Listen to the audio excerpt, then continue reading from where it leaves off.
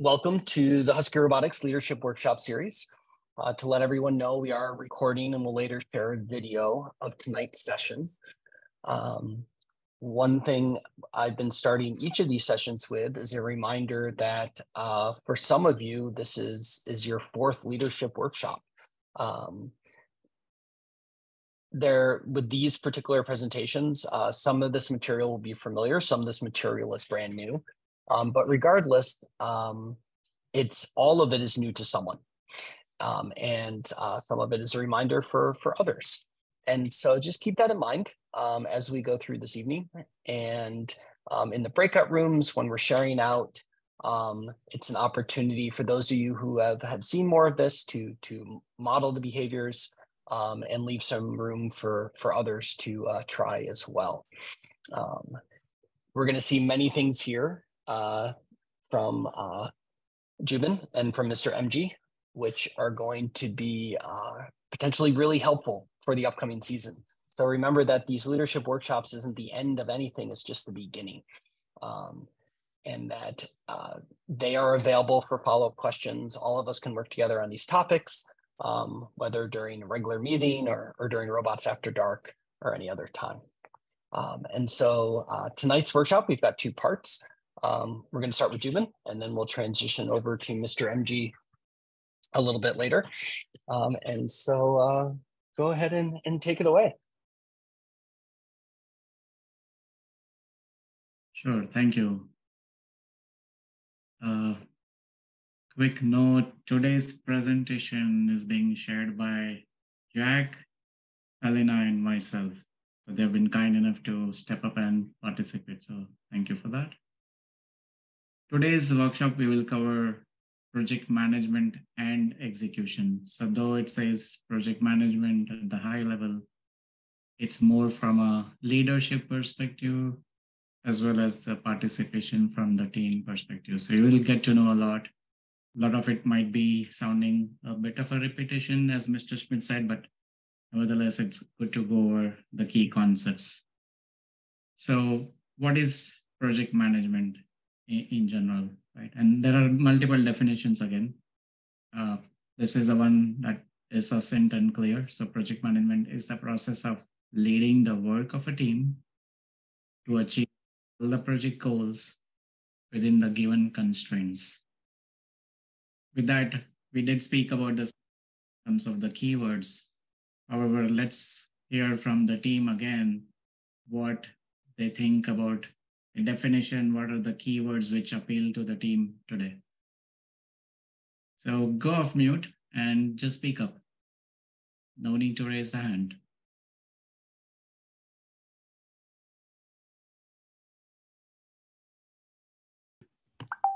I think project management is leading. Leading, that's true. Leading by example, removing constraints.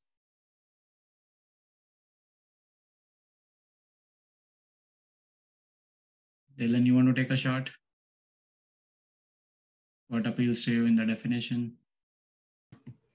I think project management is kind of like managing a group of people and sort of helping them find a way to achieve certain goal or something like that. Thank you for that. Tyler. Yeah, I think it's like, hello. Yes, we can hear you. Okay, cool. I think it's more like you're managing a project and like guiding it through its process, keeping track of who's working on it and what's going on. Something happens, you kind of report that. Sure. Olivia, you want to take a shot too? I think it's really just making sure all parts of a project comes together to equal the final goal. Could you repeat the last part? Sorry. I think it's making sure all parts of the project come together to reach a common goal at the end and communicating the shared goals with each part of the project. Yes, makes sense. Thank you for that. And also we need to be aware of our constraints, right? So our constraints could be time, constraints could be cost, constraints could be knowledge, skills. So thank you for participating. That was wonderful. So just it's about leading. It's about participation when we talk about the execution part. It's about teamwork, achieving the project goals, and obviously being aware of the constraints. Thank you for that. So why is project management very important for us? And how do we within Huskie's team do it? So we'll talk more about it throughout the session here. So I just wanted to share one example, which I did last year. I checked that that example sounded really well. So I'm gonna just go ahead and repeat the example from last year again. So here's the constraint, right? If say we have to reach a distance of half a mile and the constraint is we don't have a car, and the other constraint is we have to make it in say 7 or 8 minutes, how would we cover that distance of half a mile? What are the ways we can cover that?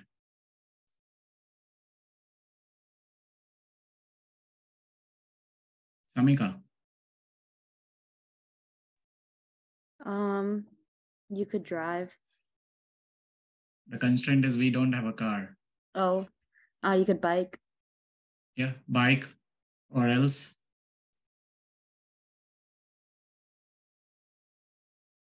Yeah, Aaron, please go ahead.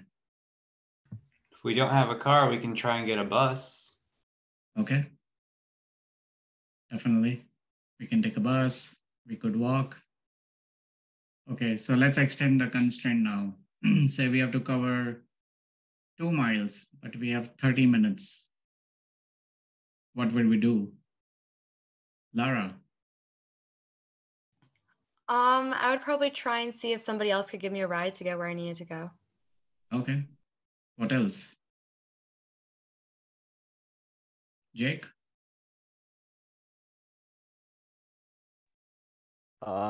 I mean, that's what I was thinking about, getting a ride or something like that. Mm-hmm. Great. So it's about solutioning also. So thank you for that. Now, we don't have any constraint. We have to travel, say, for 50 in an hour. What would we do? How do we reach there? Emma, you want to take a shot?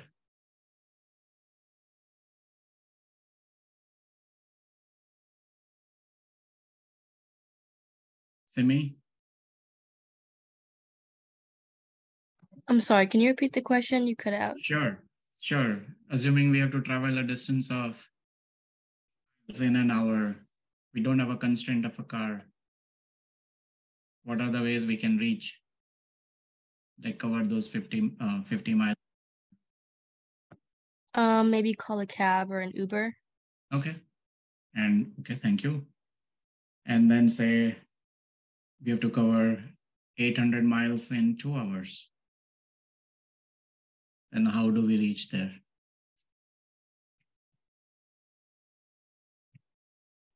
Fly. Fly? Yep, perfect. So based on the goals that we have, the way we work or the way we deploy the technologies or the way we reach our goal differs, right? So with that, I'm going to hand over the next slide to Jack. Go ahead, Jack. Thank you, Jubin. To talk more on goals, what is one goal that we have for our team, specifically regarding the robot? Like, where do we want to, or what do we want to accomplish by building our robot? Anybody can hop in for this one.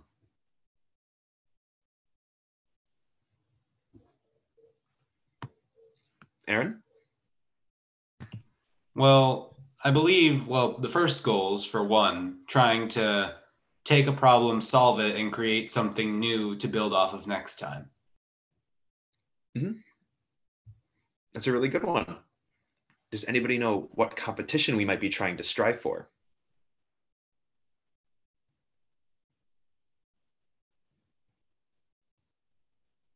Specifically one in maybe Texas?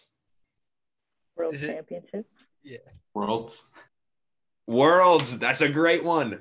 So one of our team goals is going to Worlds.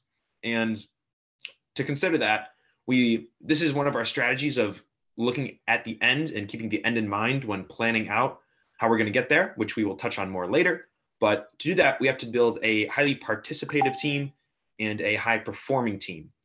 And what that means is we have to have attention to detail in what we're doing to make sure that we're maximizing our efficiency and communicating within our team so we don't make mistakes that are easily avoidable. And we want to make sure our eyes are focused on the goal and that we're also focusing on what we need to do to actually get there instead of just, we want to go to Worlds. We want to know what we have to do to get to Worlds. Great. Thank you. So attention to detail, communication, following the process or the steps required are important. So thank you, Jack, for that. All right, so what is key for everyone on the team and what are the values that the team needs to imbibe? One is be transparent and respectful. So if you're constrained, if you have a challenge, let's bring it up transparently.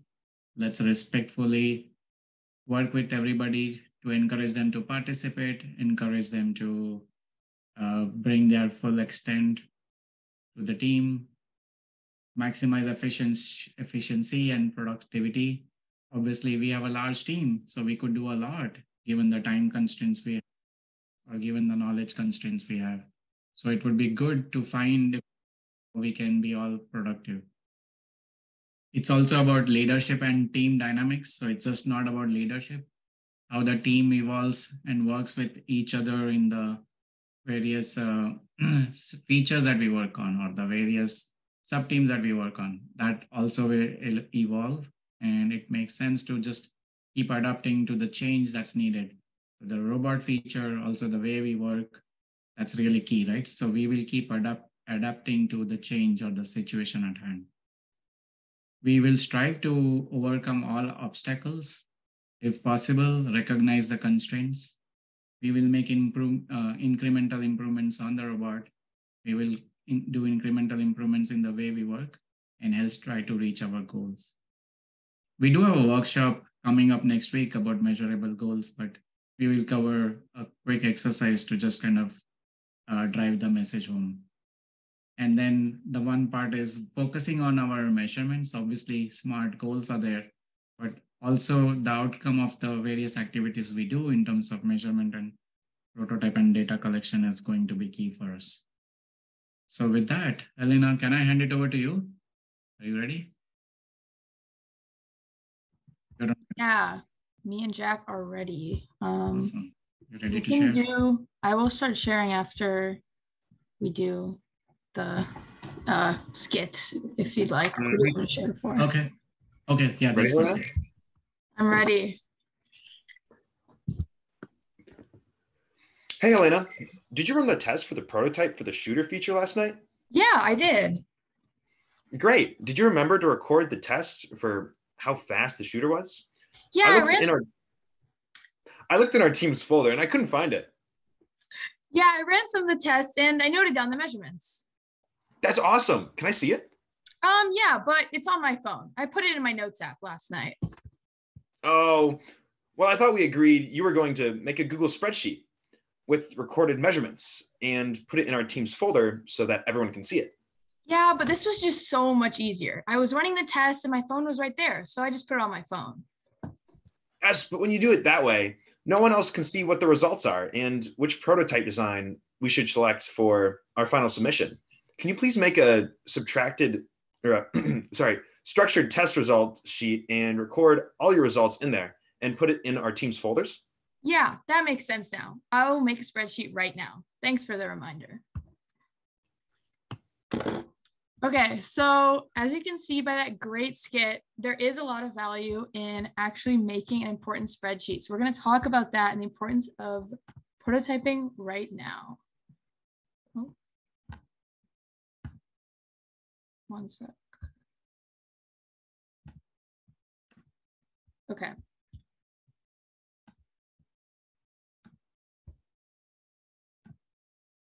Can everyone see my screen? Yes, we can. Okay, great.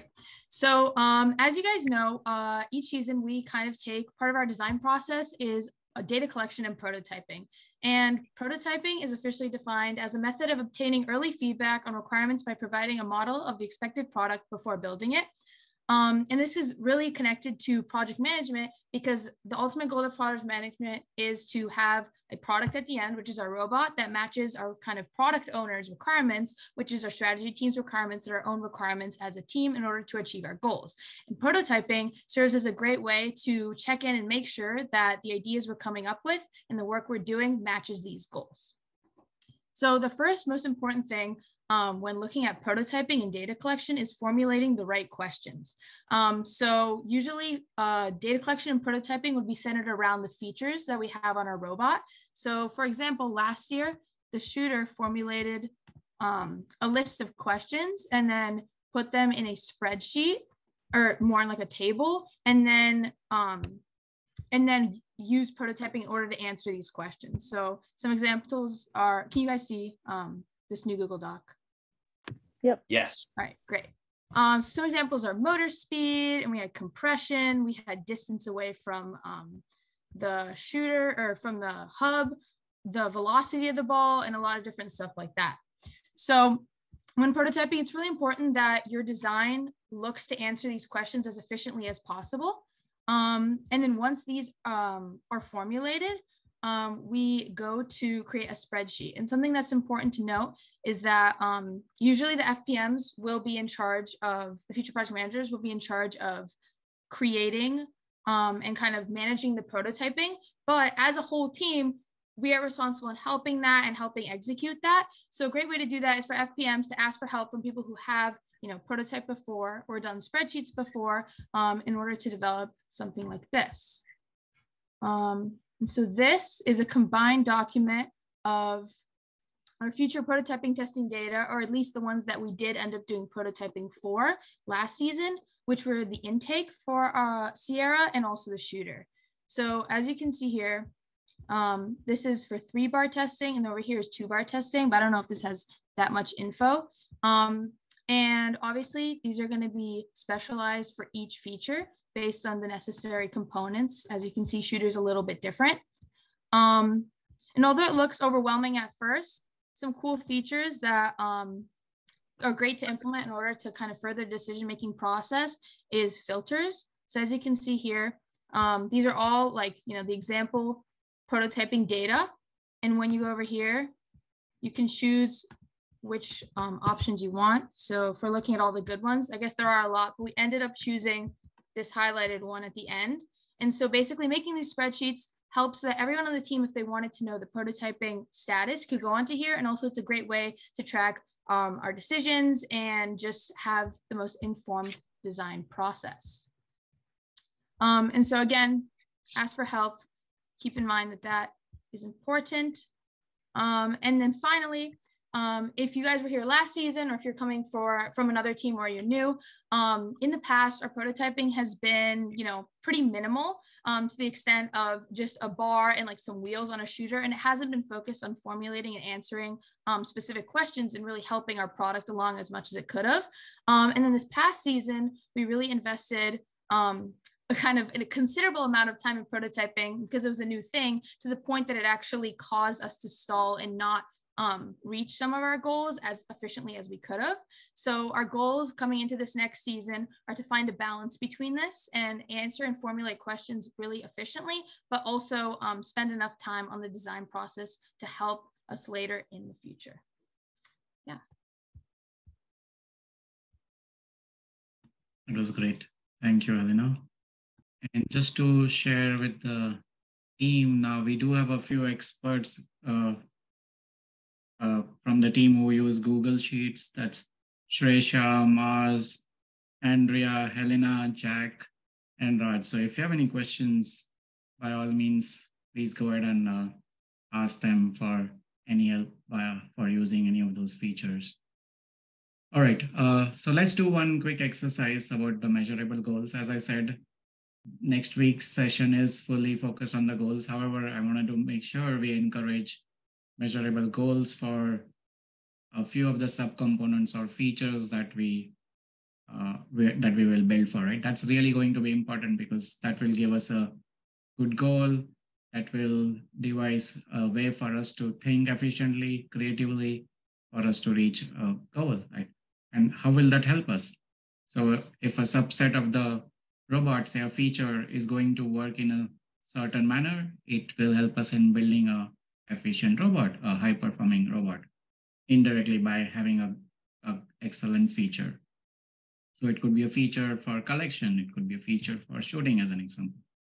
So here's one example of what is not going to be measurable as an example, right? So we want to build a fast car. It doesn't say how fast. So a specific example is a stationary car reaching a speed of 60 miles per hour in 5 seconds. That's measurable in terms of speed and then the time dimension.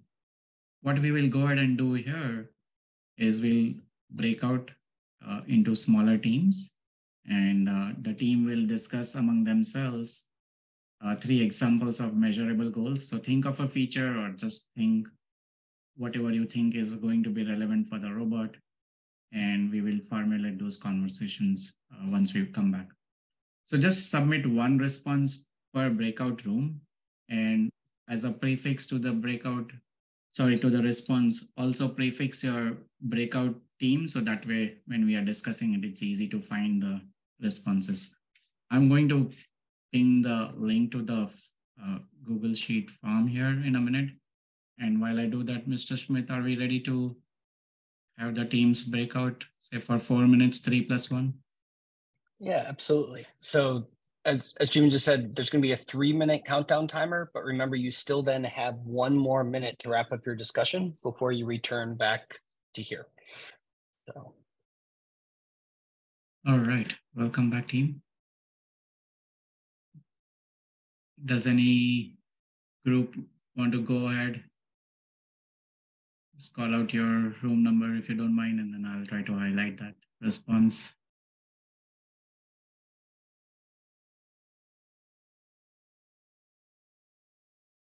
Franklin, your group, you want to go?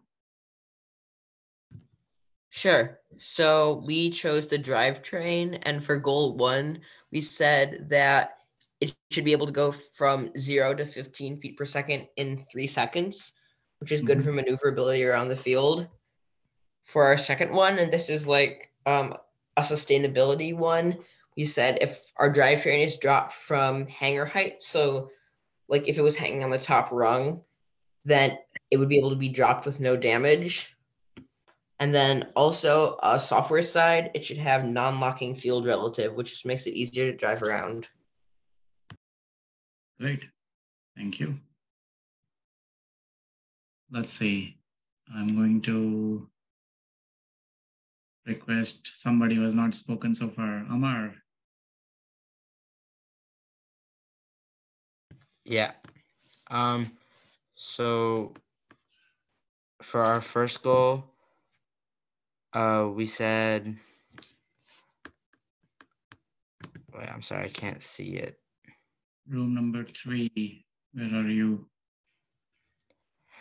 I don't think we didn't put the room number in the... It looks like it's the bottom of the first group. This one? Yeah. Sorry, it's a little small on my screen. I can't read it. It says... Sorry about that. Yeah, we said we want the max speed of the shooter to reach about 20 rotations per second. Great, thank you. And then for the next one, we said we would want the shooter to be able to get through 3 shots in 4 seconds. And then we would want to design the shooter to shoot at least 9 out of 10 balls into the hangar on average. Perfect. Thank you. Juven, try control. Oh, I'm sorry. I thought you were going to do that. I was going to say control plus might zoom in on those. Yeah. But all good. Just did the scroll bar, yeah. So I think we're good. I think in the interest of time, we'll move. So the idea was to drive home the message that we certainly need certain measurable goals. From here on, Jack, are you ready to share from here on? I am. Okay, perfect. Go for it.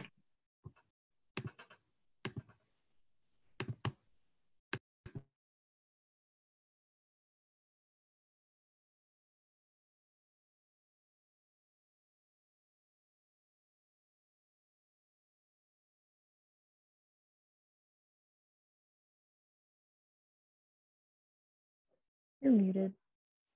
You're on mute, Jack.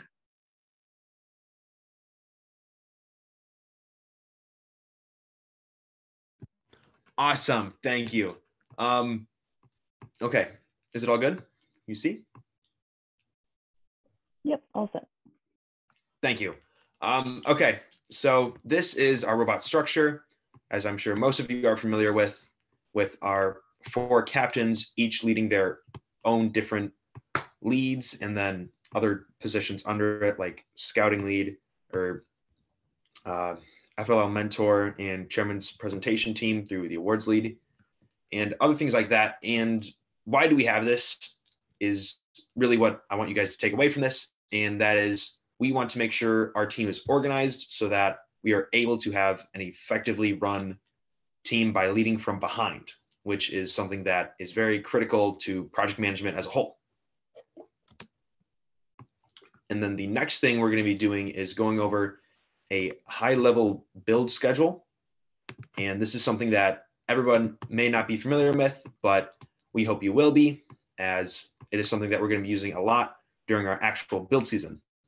And as you can see, we have an example one here with each week and multiple different features, including the ones from last year of game design and innovation challenge. But really, we want you to focus on that we have. Pardon? Your example? I am not.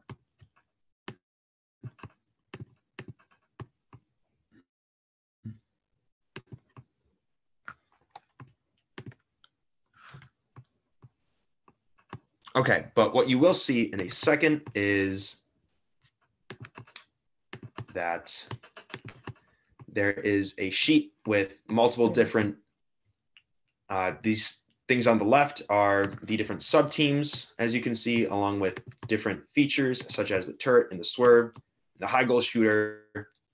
And what each of these weeks are is they're the general area that the feature will be working with, such as assembly or software, and pretty much where they are in their design process. And you will be doing one shortly in breakout rooms. So things to keep in mind are some common strategies is starting with the end in mind, like filling out week 6 first, and then working backwards to see what you need and how fast you'll have to be pushing yourself and what pace you're gonna need to be at, and not to be overwhelming different sub teams, as in not having too many people going at the same week. And this can be one of the hardest challenges with a high level build season schedule. But pretty much this is to give an overview to the team so we can help build our sprint goals, which is also something we will get into in later slides. So I think if we are ready, we can get people ready for their breakouts. Do you want the same 3 + 1 minutes?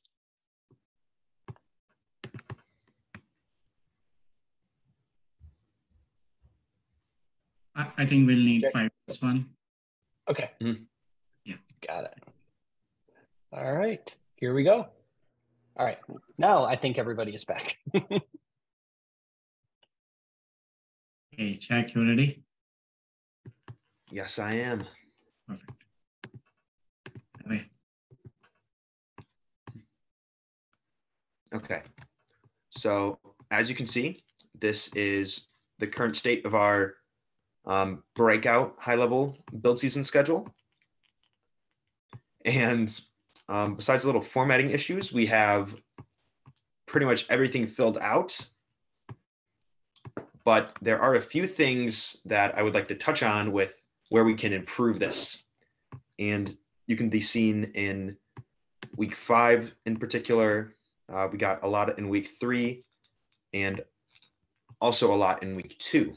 And before I tell you guys what it is, does anybody want to guess about where we can improve on this schedule might be.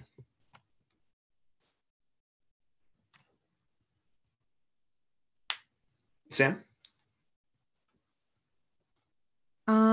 Maybe because like software can't get to every single feature in 1 week. It has to kind of be spread out. That is exactly it. As you can see in week 5, we have, I believe, 5 of our 6 features all being done on software testing. And Ayush is really good at software, but I don't think he can test 5 features at once without overworking a little too much. And what we really want to take away from this is that we have to space out where we have people working so that we don't overwhelm them and then block the critical path and stop us from being able to achieve what we need to, where we want to spread them out so that software isn't working on all the features at once, when we could have electrical working on one or assembly working on one to lighten the load from software by staggering when we have people working on them. And does anybody have any other ideas about how we can improve this?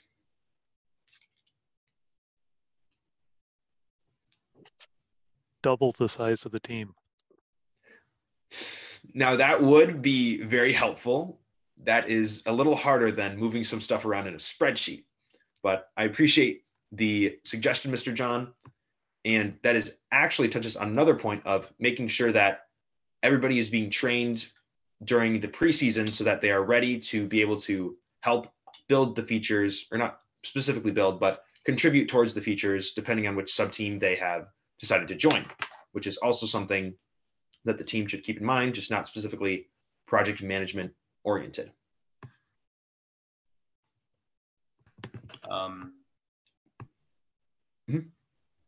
Similar to the software issue in week 5, there seems to be a heavy load on mechanical during weeks 1 and 2. That's very true. We have a lot of our sub-teams being... Mechanical has maybe 15 new members. We can handle it. We're good. Okay, so mechanical we can overwhelm, but then software we'll have to lighten the load on.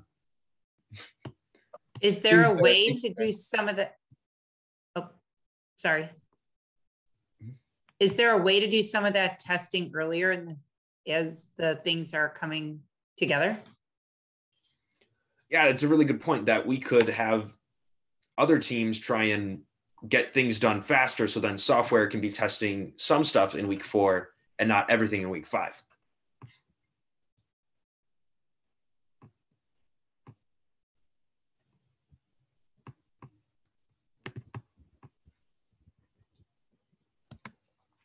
Okay, the next thing we want to touch on is the team availability sheet and kind of its importance with the team and how it's going to be running for this season.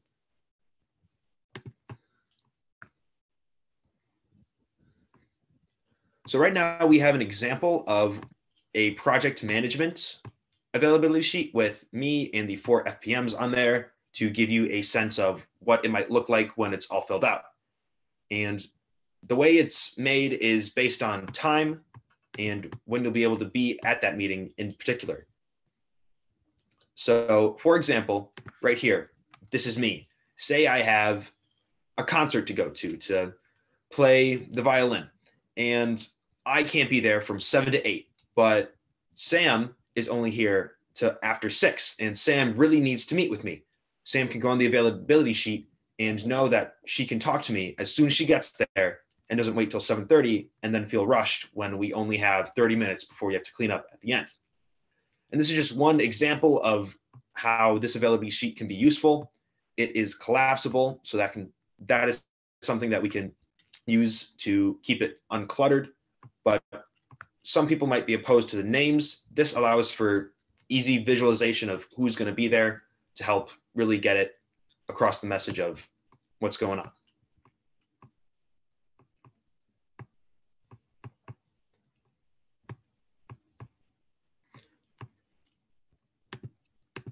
And the next slide will be presented by Jubin. Sure. So I'm going to go a little faster in the interest of time. So we do use our agile methodology in general, and you're learning these great things right into the school time, during the school time, which is great. So what does Agile Manifesto say? It's the individuals and interactions over processes and tools.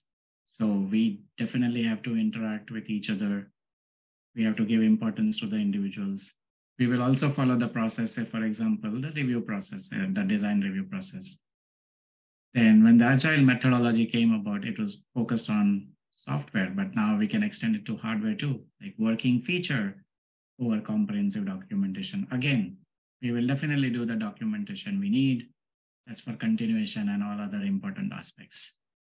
In customer collaborations, our customer is going to be Aiden or the product owner.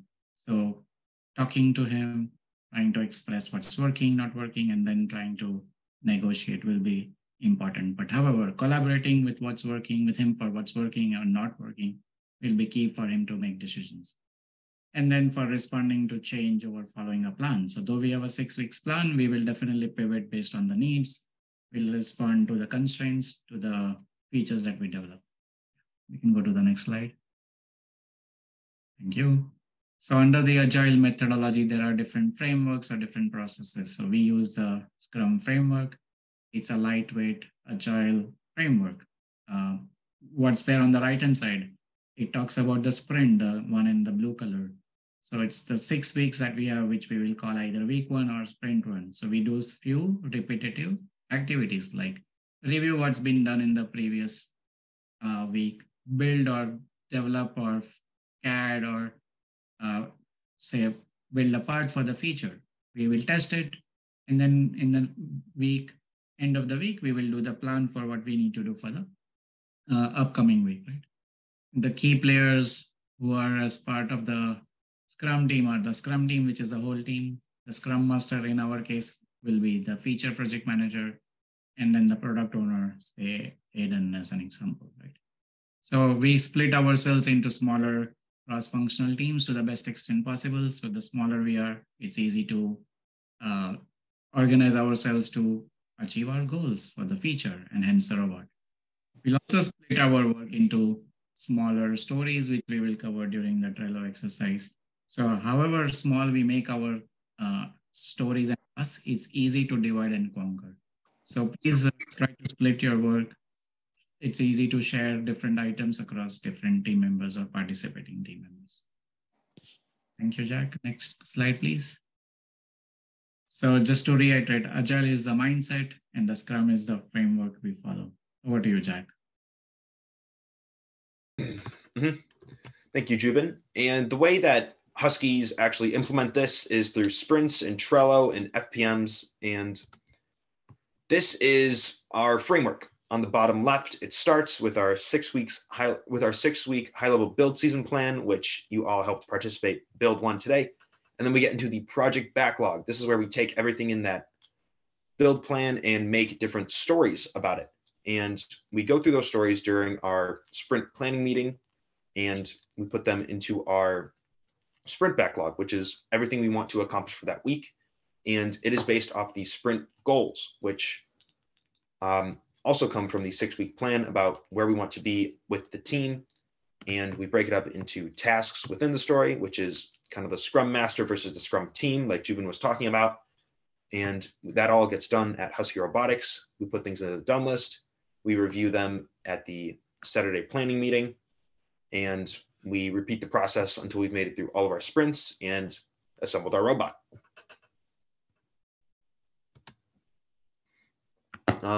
So every day, I'm sure you're pretty familiar with how a meeting goes. At 3, we catch everyone up and we share our goals. We point people in the right direction so they are able to accomplish good stuff during our meetings. And then we have our stand-ups to notify people even further about what's going on mid-meeting.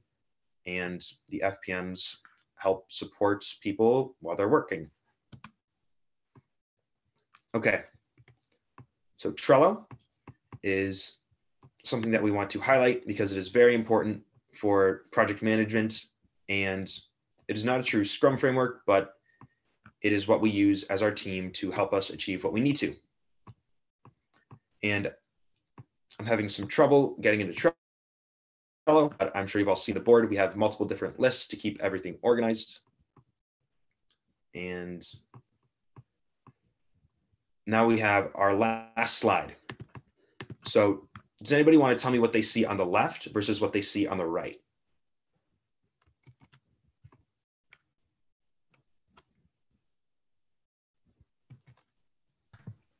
On the left, I see an entire wide target of which you can get a huge variety of scores. And on the right, I see a singular defined number. Yes, thank you. That is exactly what I was going for. On the left, you have a lot in the picture. You can see multiple different things, whatever your eyes focused on, whether it was the lamps in the corners or maybe the brick pattern or any of the numbers on the outside. But on the right, it is honed in. It is looking directly at the center of the bullseye. And that is really what we want our team to be doing. If we want to achieve getting to Worlds, we want to be focused completely on Worlds with our sights set on how we're going to be able to be a high performing and highly participative team that can get us to Worlds. So our talk today is failure and failure mode analysis. I'd like to welcome everybody, especially the new members of the team. We'll get rolling here. Sorry, I'm a little setup here that I wasn't ready for. Reference information. So a lot of this is taken from System Reliability Theory by Marvin Roussan. Wherever I've referenced something off the internet, I've tried to put it in line. The links. There's a lot of good information from the slides related to the book by the author. I myself am going to get this book. I don't actually have it. I just got it off the internet. All right, a little trouble here.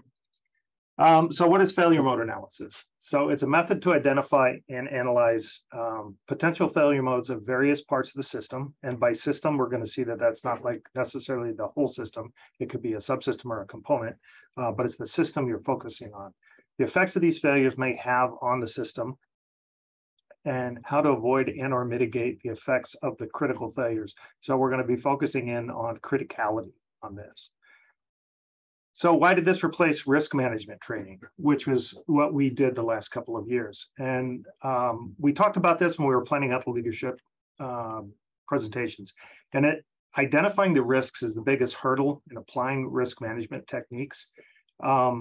And the failure mode analysis helps us to focus right in on risk identification. That's the first thing you do.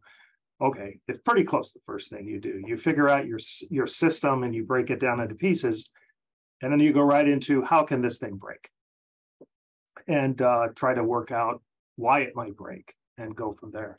So you're trying to identify and mitigate or eliminate the negative outcomes. And at the bottom, I put what a risk is from last year. And it's an uncertainty that if it occurs has a negative effect on what your goals are. So safety and reliability improvements are a specific goal of failure mode analysis. And system failure is the metric for ranking and identifying the improvements. So it really helps to focus your thinking on what could go wrong and how do I maybe change things so that it doesn't go wrong. And if it does go wrong, can we make it not be so bad? So we're still going to apply risk management techniques to reduce or eliminate negative outcomes in other areas, but especially for robot design, technical design, I think that failure mode analysis will help. So why do it is from the what that we just had in the previous is to mitigate the effects of failures on team performance. And we see failures in our recent tournaments. And could some of those been avoided? And I think we'll see that, yeah, some of them probably could have been. So the focus today is on robot tournament performance as the key metric. But how do we do it? So we use, as a process, FAMICA or FAMIA. These days, they're kind of interchangeable. They both have criticality in them, even though it's not spelled out, that's the C. And it's the technique for identifying and prioritizing what failures you would like to eliminate or reduce in your system, and it's in the design process. So it's also an iterative process. So you can go through this process, come up with your mitigations, reevaluate, and decide whether or not you're really done. And Semitech, that was a consortium of semiconductor manufacturers a while back. So their goal of using Famika is to resolve potential problems in a system before they occur. And Omdahl, it's more about identifying, prioritizing, reducing the effect before it reaches a customer. So a little different take on the goal of this thing. So we said failure analysis and failure mode analysis. So Famika can be used as a process for failure mode analysis, which is really an activity to avoid future failures. So we haven't designed the robot yet, or we have a concept or an architecture for a robot. We kind of have an idea. You can actually start working on Famika. Failure analysis is after the fact. Okay, we had a RoboRio fail in Houston, right? So maybe we want to find out why that was and do something about it. So you use problem-solving techniques in both approaches to resolve the design issues that prevent us from meeting our requirement goals. So Famika is not perfect. You're not going to find necessarily everything, probably not. We have limited time, but that's kind of the goal, is to focus your time, try and eliminate the failure modes that you can, and then use failure analysis on the ones that remain and problem solve to improve on those. And as a team, for the second game that we play, you institutionally remember that, so that going forward, you can roll that into your best known methods, BKMs, and improve the team every year as you go forward. And then another topic is diagnostics and diagnosability. So it's different from, but often key to failure analysis. So how do you figure out quickly what the problem is?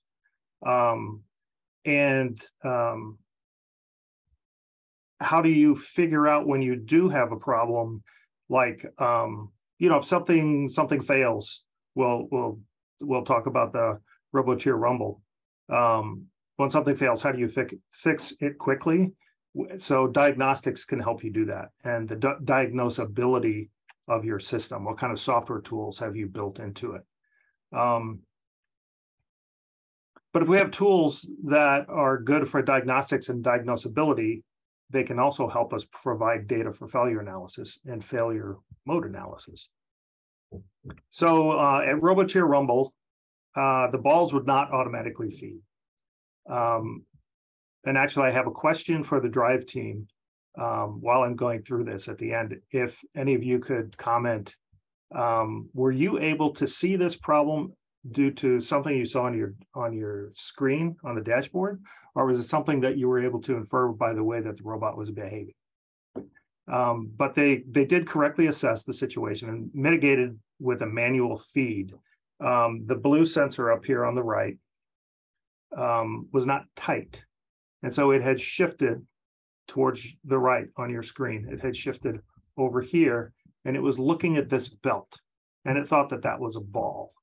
And so it thought there was a ball that it couldn't feed it anymore. So they were able to slowly get one ball at a time and shoot. It was less than half effective at the normal number of balls that we would shoot. But that's a mitigation. It's an important thing to remember. It's like, oh, we try not to have this failure happen, but if it does happen, what do we do about it? And in the pits, the diagnosability was fantastic. Software immediately set up a diag panel showing the sensors, and the students were sticking their hands in there and finding that, oh, that one is just always on. Declan's going, that's not where it normally is, because I can see the little pattern where it goes. And we moved it back and everything was happy. But it was loose, so it got tightened. Those are the sorts of things that you can pull out of failure analysis. This was a failure. This was a failure analysis. Perhaps there's a maintenance on these kinds of sensors, right? That you will go, okay, every match, I want to make sure they're tight. Maybe it's not every match. I mean, these things have been in there for a long time. We didn't really have a problem with them. So maybe it's like every tournament before you go, or maybe every day at a tournament. But you can come up with those kinds of things and go, okay, we're going to make sure that those are tight. And another thing was he could see where it was supposed to go. And so that's kind of cool. Once it gets adjusted, perhaps there's some, because it is nice that they're adjustable in case you wanted to change something. You know, maybe there needs to be like a mark that you just put on there, like a Sharpie or something that says this is where they go back in case they ever get jarred because, you know, we get hit by a robot really hard or something. So in summary, failure mode analysis is looking ahead. Failure analysis is really looking at what's already happened. And diagnostics is really helpful for both. So let's pause for any questions at this point. Because I think we're kind of tight on time, so I want to go as fast as I can. But definitely, if you have any questions, just unmute yourself and ask. Otherwise, I'm just going to keep going. Generally speaking, how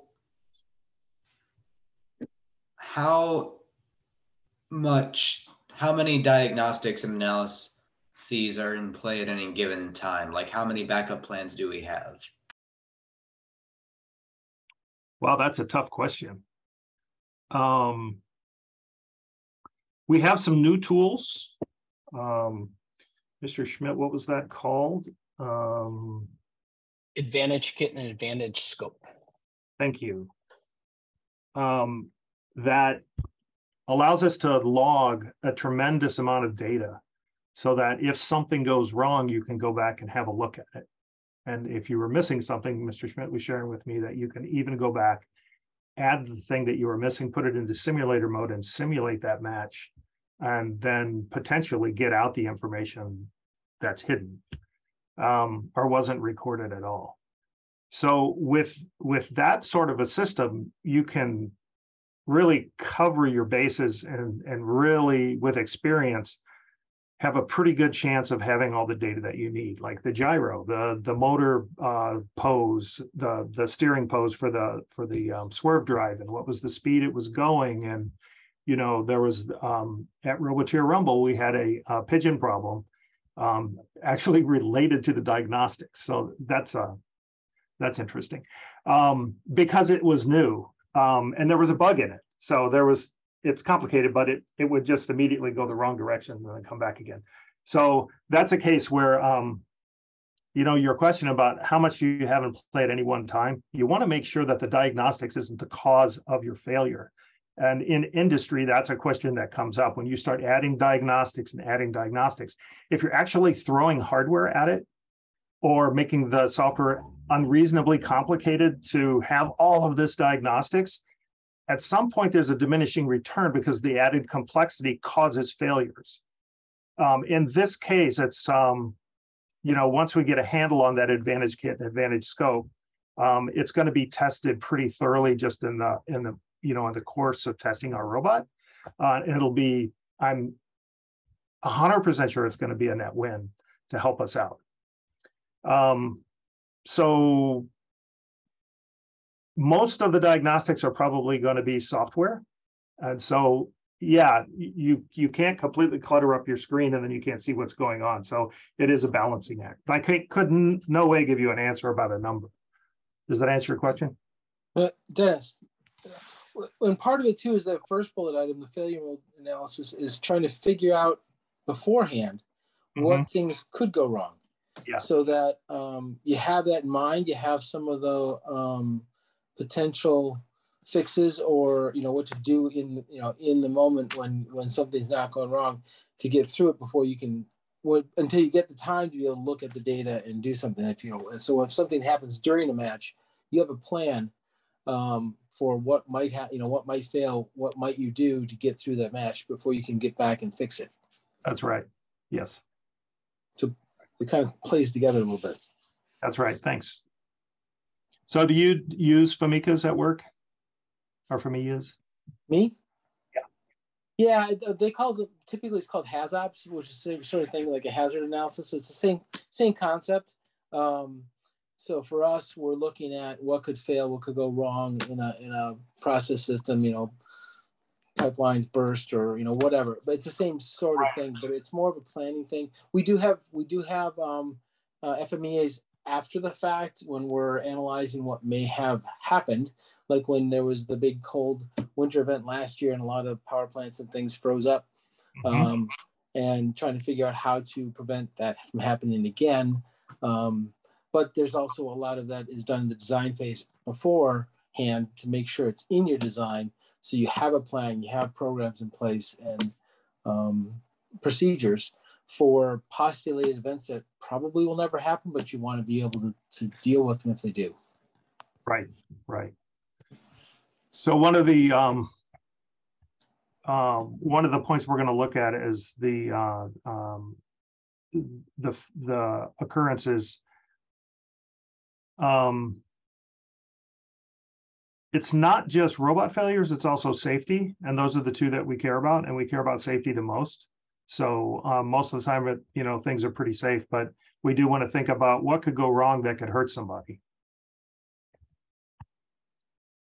So let's do a breakout. We were gonna do longer. We're gonna do 4 minutes and identify one or more cases from your experience. I'll drop this in the chat as well, where our team could have or did benefit from any of those activities. So failure mode analysis, mitigating a failure found during testing or tournament play, which would be failure analysis, and then using diagnostics to debug a design or debug a complex problem.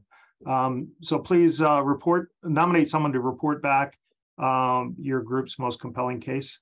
And you don't have to do all three of these, just, pick one and we'll try to get through a couple of them. Are there any volunteers to report back?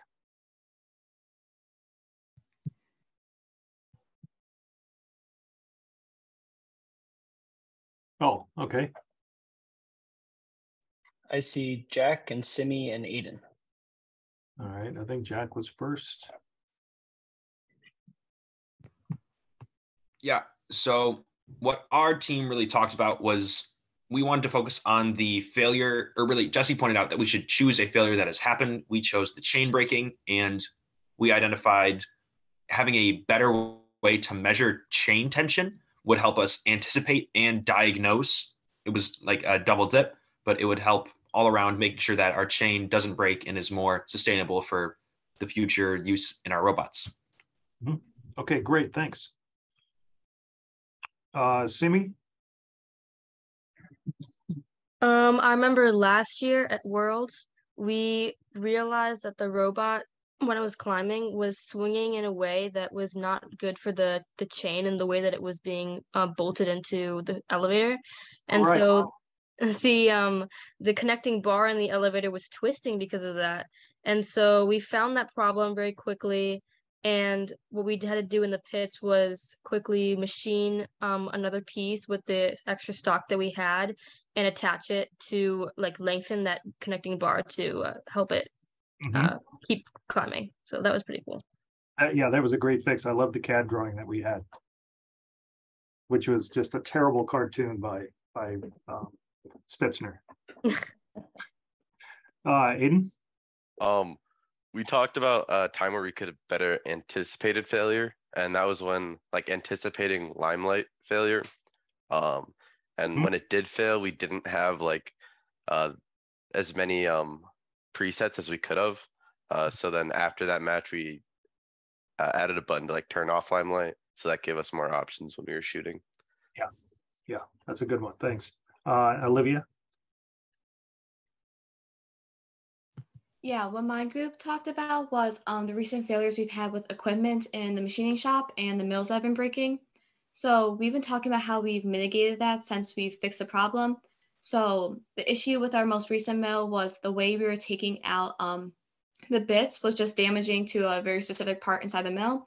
So instead of dropping a drop bar, which can cause damage, we've started hitting with a hammer. So just some ways we've mitigated it as a sub-team. I love that the solution was using a hammer. All right, thank you, everyone.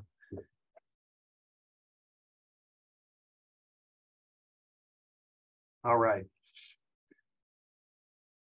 So FAMICA is usually during concept and initial design to make sure that all the potential failure modes have been considered. Doesn't mean that they're all going to be addressed. You want to identify the severity of the failures because the criticality is important, that we focus our time on what's important. And then proper provisions have been made to eliminate these failures. And it's also used to provide some historical documentation for future reference and failure analysis, a basis for maintenance planning, for example, that sensor or something else that might need to be tightened or lubed or whatever it is. And then probably not so much for us, but it can be a basis for quantitative reliability and availability analysis like MTBF, MTTR, mean time between failures, time to repair, things like that. And probably our most valuable asset is time. So the sooner you can find these problems, the biggest impact and the lowest cost it's going to be. So the process for FAMICA is preparation, gather your information, define the boundaries of the system, the functional requirements, the interfaces, gathering drawings, specs, etc., and then collecting information about similar designs, and then a structural analysis of the system into manageable units, functional elements, etc. So we'll get into that in a little bit more. So divide as coarsely as possible so you don't have so many systems to go through. But I think our robot is going to naturally divide itself up into chunks that make sense. And there's a little bit of overlap. Actually, let's throw out a couple of things. So what do you guys think? In fact, just unmute yourself and just start talking because we don't have a lot of time. Just let's go a few of them. What do you think are some of the manageable units that we might run a FAMICA on in a robot?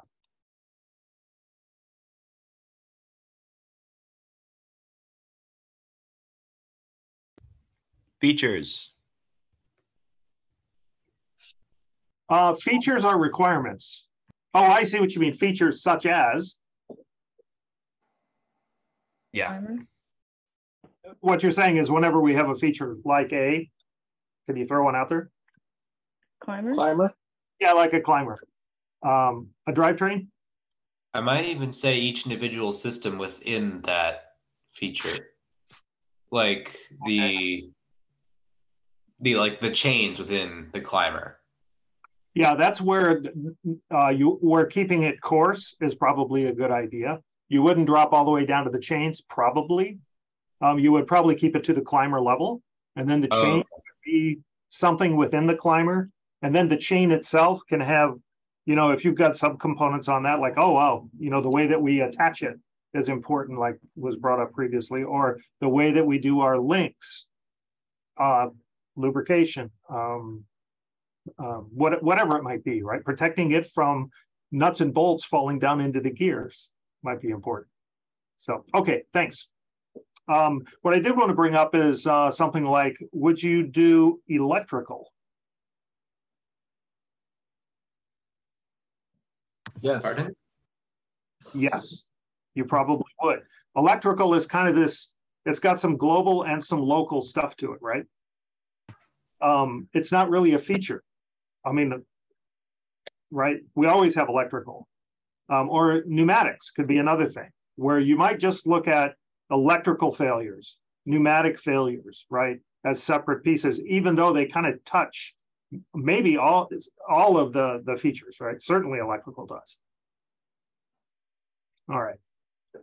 So you do the structural analysis so that you can break it down into chunks so that you can do the analysis. You'll do a team review and it loops back.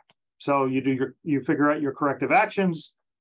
Then you're going to review it again and decide, okay, is this thing good enough, or do I need to go back and do more corrective actions?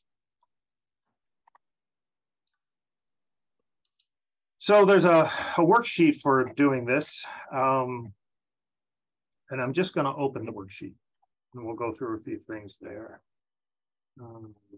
There it is. Okay. So I put this together based on a bunch of them that I had seen and tried to simplify it as much as possible. I know it doesn't seem that simple, but you've got your system, your owner. Some, like if it's a feature, the feature program manager is probably going to be the owner. When you did this, all your reference information, you blow this thing out as much as you need to get the information in there. This is just a template. Reference number is when we go back to say, hey, like maybe in Trello, you say, hey, we're still really interested in this particular failure mode that we are certain we need to address. And so that might be on a sprint even, right? So when we identify things, that's work that has to be done. And so it has to go into project management to get it planned out. The function, so drivetrain, electronics, collector, climber, pneumatics, operational mode, idle, autonomous, teleoperated, disabled, field or robot relative for maybe for the swerve drives, X mode, things like that. Failure mode is basically a non-fulfillment of the functional requirements. So it doesn't do what it's supposed to do. It failed. And what could be the causes of that failure? So one example is a loss of power. That was that happened at our last tournament. So was it overcurrent? Was it a breaker failure? Was it the power hub? Another robot contacted our breaker button. So, you know, that's a pretty good example of power failure. What could happen? How would we want to protect against it? We could talk a long time about that particular incident, which we probably should, but not today. Detection of the failure. This is one of the parameters that you use to figure out the criticality. I'm just going to jump over here to RPN in this column here, which is the risk priority number, which is the product of S, 0, and D. And at the bottom here, you see tabs for severity, occurrence, and detection. So since we're kind of running out of time, I'll let you guys play with this spreadsheet on your own. We'll post it. So you've got the detection of failure, occurrence rate, which is kind of a frequency, and then the severity, which is like, you know, probably falling off of while climbing on the top rung. That would have a very high severity rating.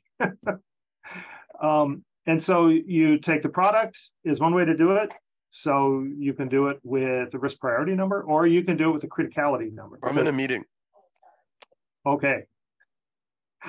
Because a lot of times the people filling out these forms have a hard time putting a number on the diagnosability.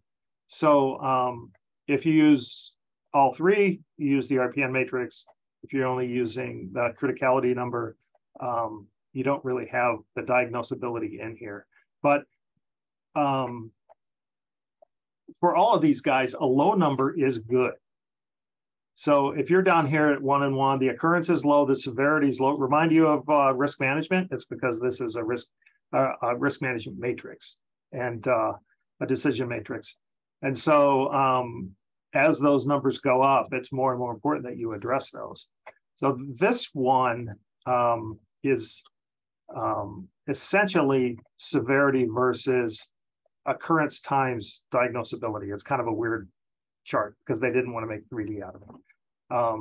So anyway, you can put it through the numbers and then, you know, decide that I'm going to do my reds, I'm not going to do my greens, or I might do the greens on the border. Okay. So this is all filled out probably by the feature manager and those on their team. And then when you do the review, you come up with the corrective actions. It doesn't need a corrective action. It throws up on me here. And then decide whether or not that's enough, and that the risk is low enough that you're going to just go with that corrective action, and now it's corrected, if you will. Okay.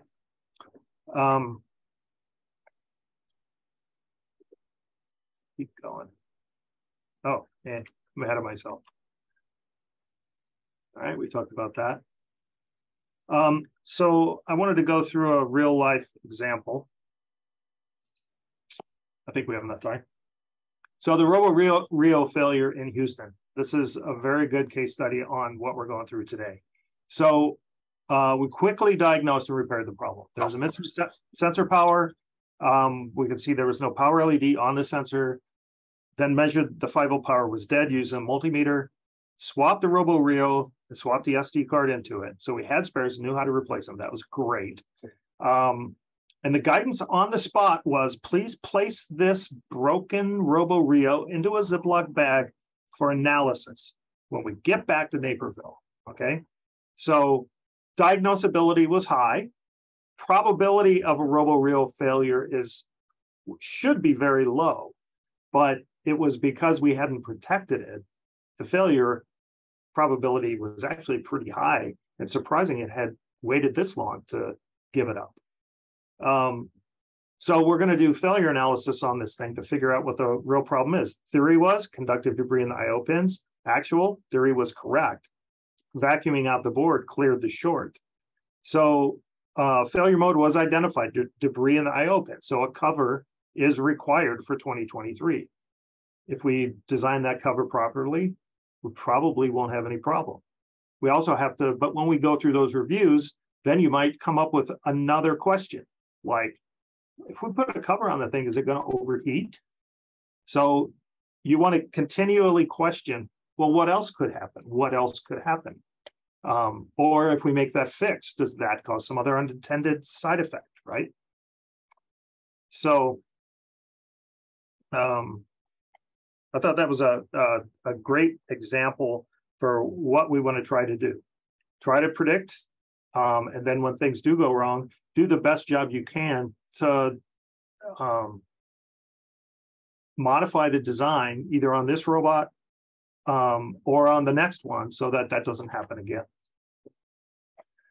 So to recap, failure mode is looking forward. Failure analysis is looking at what you got and looking at past history, and then diagnostics helps you with both. Thanks, everybody. Are there any questions before we close this out? Because I think we're just a little bit over. Oh, right on time. And our next one will be vision and goals on the 21st of November.